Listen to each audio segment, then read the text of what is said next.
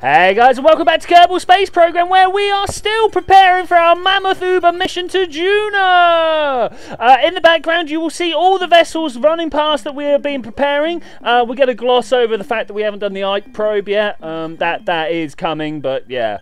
There we go. So, what I'm working on right now is right in the middle, I obviously need some sort of interplanetary core. This is like a bunch of engines down the bottom with a good fuel tank in the middle. And make sure that we've got enough Delta V to get us from Kerbal to DUNA, because all of these things are going into orbit. Obviously, the #1 choice of engine here is the atomic engine at the bottom there. Just getting the not the Delta V, the ISP that we need. Around the central orange core, we'll see that we've put 3 docking ports, because basically, well, we need to get 3 vehicles around it. We have the Dr. Hang glider, we have the ever so helpful DUNA buggy, and we also have the Ike probe, which once again I know I've not done yet, but we're going to leave space for it. We know what its weight constraints are, we know what we want, so it should be next to no effort at all to put all these things together to make a wonderful robotic probe. So my plan here is to surround that central core with as much like lifting technology as I can to be able to get this thing into orbit without even touching the orange fuel tank for propulsion. This obviously means that we're going to have quite a lot of stuff around there. So if we just perform a small cut, we can take a look at this finished beast, and it is a beast. We've got the full-blown ARM mission tanks down at the bottom there. I can never remember exactly what they're called. Orange fuel tanks on top of those, massive solid boosters on the side, and basically just a whole load of Delta V to get this up into orbit. Unfortunately, there was a little bit of an unplanned rapid disassembly on the go there. I'm not even sure what collided to make that happen, but it was quite a pretty thing to happen afterwards.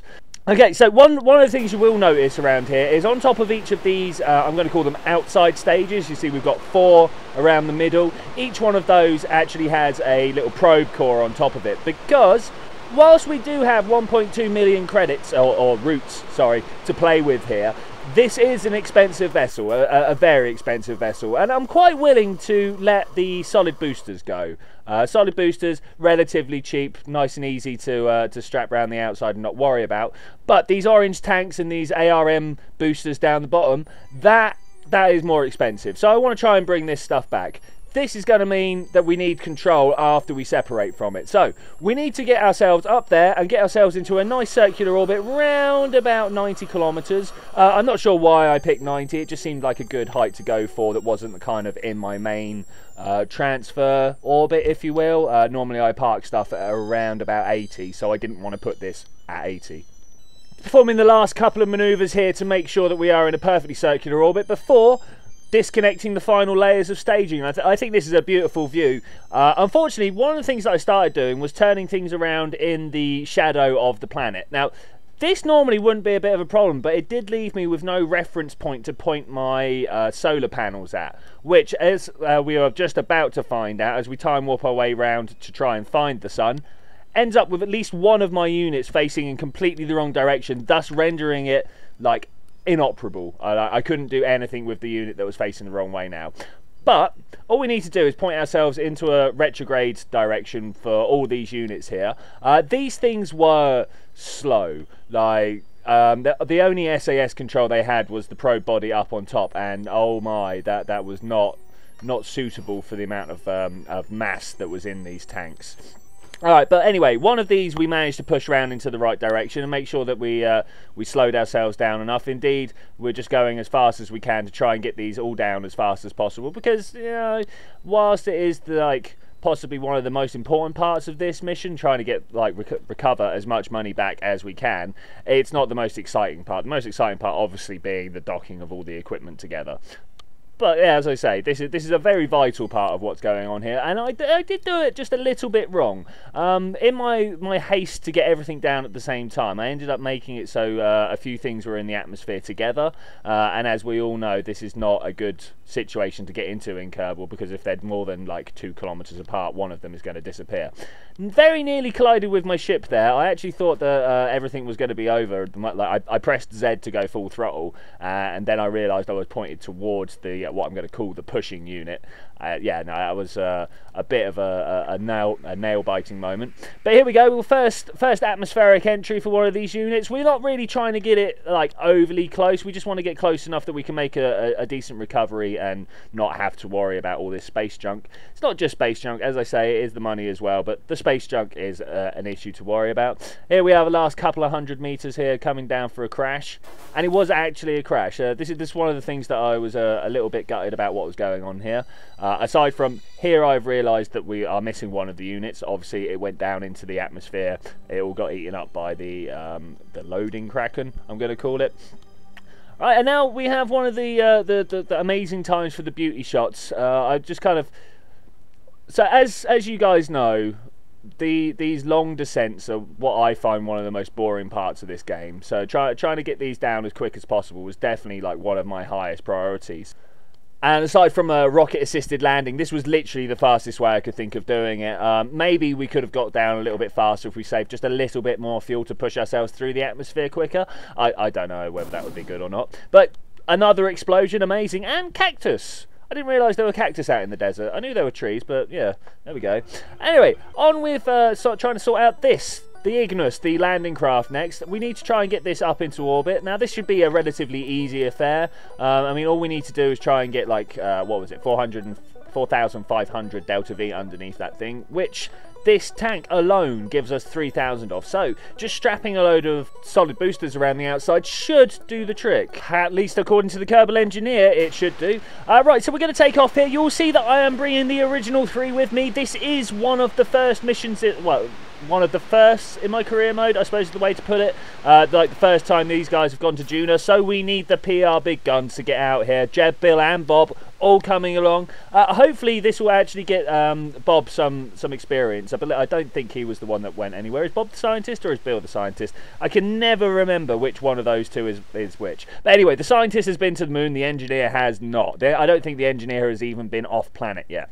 So a momentous day for many, many reasons today. The lift went almost entirely without a hitch. You'll see that that looking at my targeting reticule and my prograde reticule, we aren't exactly on the inclination that we were looking for here, but it was close enough that doing the rendezvous should hopefully be able to get us close enough. Throwing away our lifting stage, we're now using our landing engines, and this wasn't really the idea that I was going for here. I was kind of hoping that the skipper would get us close enough, but you know, whatever, this is the way that it goes sometimes. Obviously I didn't take quite the optimal route through the atmosphere, which, to be fair, I never really do anyway. And we're just going to try and do our best to get as close as possible using these rendezvous markers over here. It turns out we can get very close indeed. In fact, close enough that when we're here, I can just go, right, stuff the map view, let's start using our targeting speed. You'll see that I'm headed towards retrograde targeting. That is because I was trying to null all our speed down so that we are in a very close orbit, and then just slowly push myself towards it, trying to keep that prograde marker as close to the pink targeting marker as possible, because that is how you get close. Waiting now for the, what's the word I'm looking for, the physics load-in at about 2.5 kilometers. I have a little bit of a pause, but nothing really to worry about. If anything else, you would have just noticed it as a camera shake. And we were getting closer and closer there. You'll see a little bit ahead, we had the lifting stage that I'd managed to turn away from the sun. We will be dealing with that momentarily, but the first thing we need to do is get a full orbit, a full rendezvous on the go. Full orbit, what am I on about?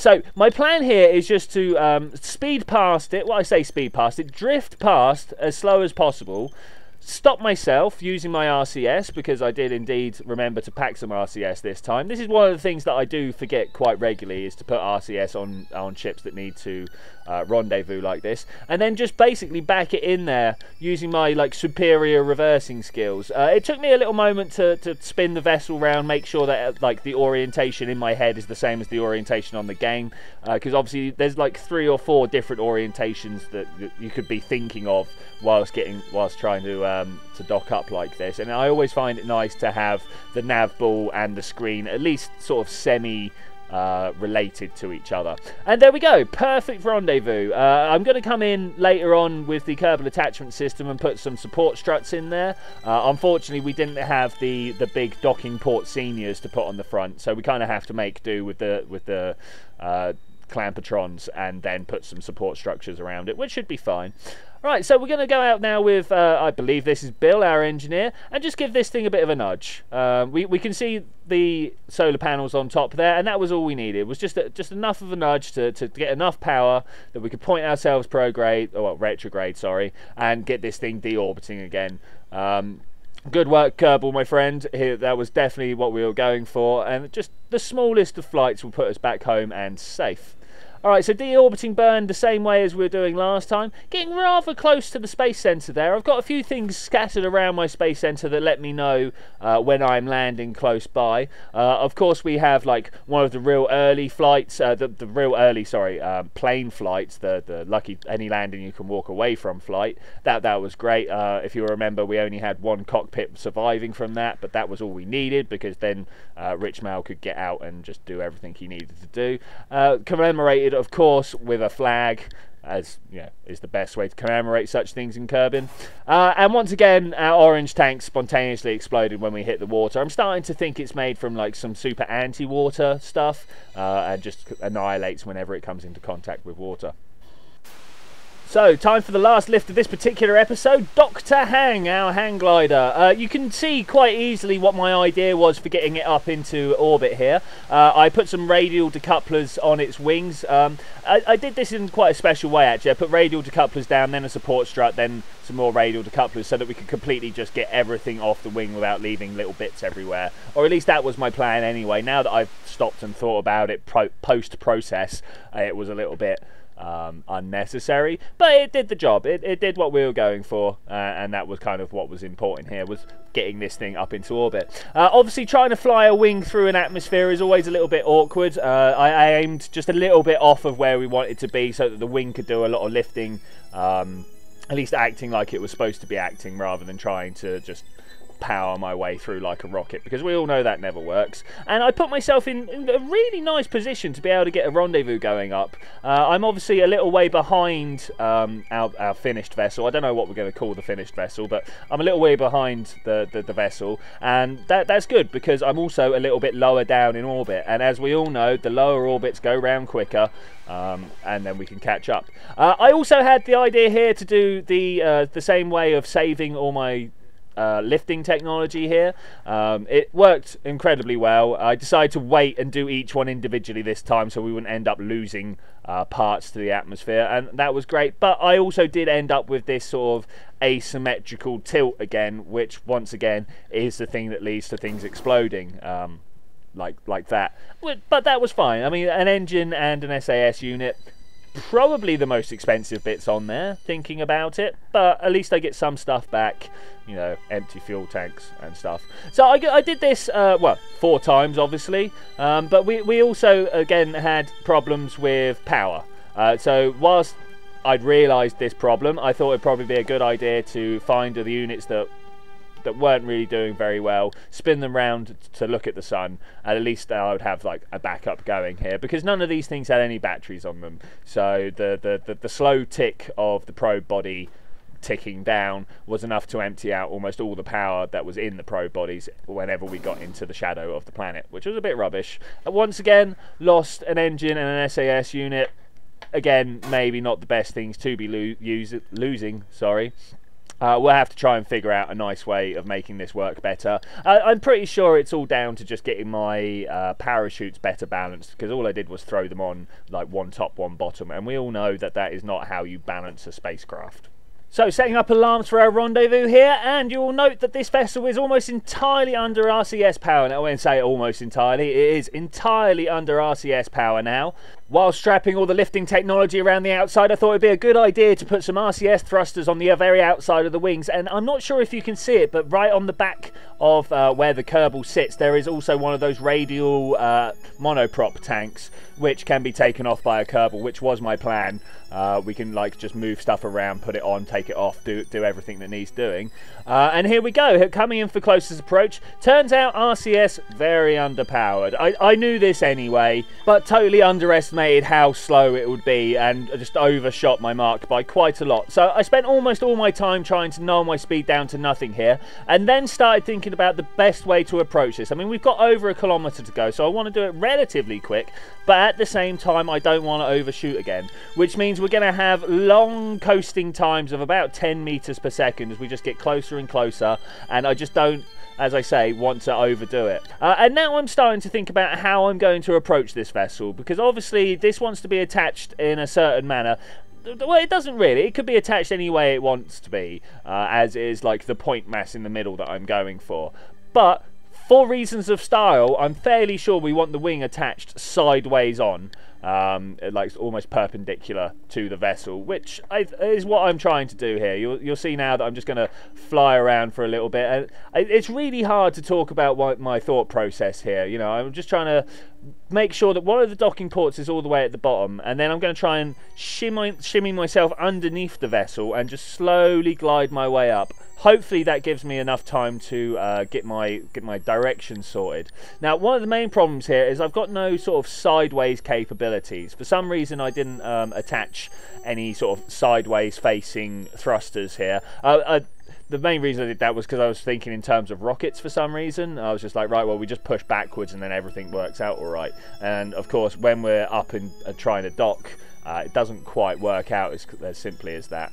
As demonstrated by all these really, really close misses. I kept on squirting up, bashing into the tank, knocking away at a funny angle, trying to correct myself, but obviously without the sideways lateral control, I was really, really having a bit of trouble with this.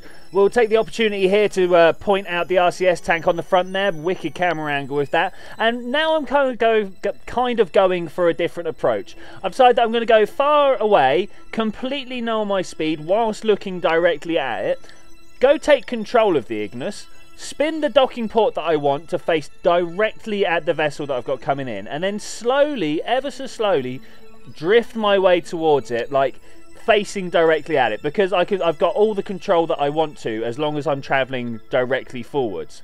Then when I get close enough, I'm just going to slowly rotate myself around and use my RCS thrusters to try and push myself in there. Now obviously this first one didn't work out overly well, and I'm like, what can I do here, what can I do? If I just like stop everything, spin the Ignis round to face the correct direction, and then use my thrusters to push up again, we get this lovely connection here. Now I was facing in the wrong direction, and this means that I've got to come out, spin myself around, try and like push myself back up, and it gets very awkward. I'm sure some of you have had this experience before where you're like, wow, this isn't exactly how I want it on the docking port, time to undock and spin round, and you never really get far enough away to let it like forget that it's been docked, and yeah, all sorts of weird things happen. But with this docking, I'm going to say thank you very much for joining me for this adventure. I will see you next time when we're going to fill up those other two docking ports and maybe make our way to DUNA. Bye!